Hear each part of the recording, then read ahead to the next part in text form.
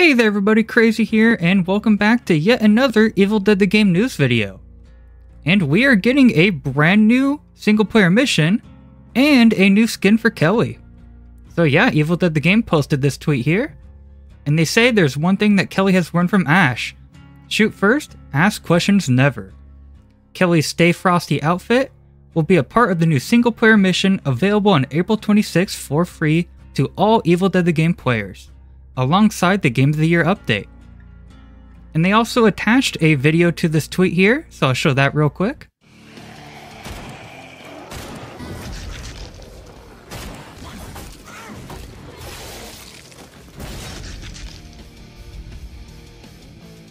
And we are back! So yeah, it was a pretty cool trailer there. It's cool to see the skin in action.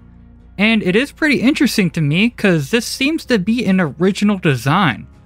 At least to my knowledge, I do not believe this skin is in the show at all.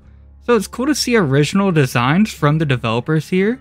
Especially because I'm actually a pretty big fan of this look. I think it looks pretty cool on her. And it's also good to know that this is all coming out on April 26th, with the new DLC bringing Brock and Ball into the game as well. So it's going to be a pretty stacked update. It's going to be a new single player mission, a new skin for Kelly, and a whole bunch of other characters, and Ball and Brock. So it's going to be a huge update there. And yeah, that's basically everything. Just letting you all know that we are getting even more for this April 26th update.